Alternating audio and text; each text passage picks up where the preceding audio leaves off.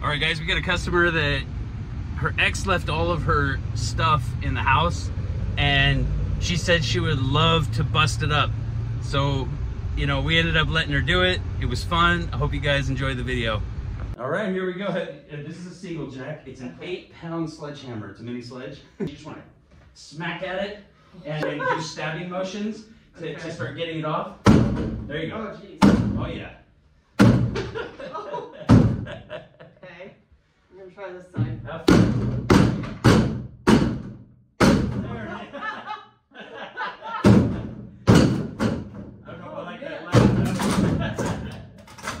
There we go. We got one. Good. Got one more panel down there. You get down and just smack at it. Sorry, neighbors. Just that one. The other ones will be more fun. There you go. There you go. Okay, so the doors, you just want to open them up as far as they go. Okay. And then when they don't open it, I mean, you can drop back and just fling them open as hard as you can. There you go. See, it broke. So now just, there you go. Wow. We don't want to hit your walls. No. It wasn't me. Oh, there you go. There you go. Take it apart. Now there's nails in that one, so be careful. You're good. You're good.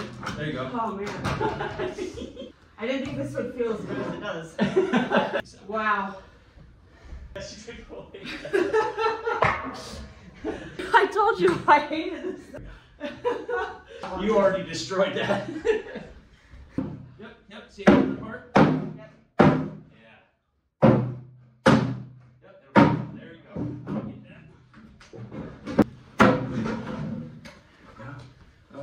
The nails and stuff. You can hit that one, or we can just go and just rock it back and forth. That might be more fun. Yep.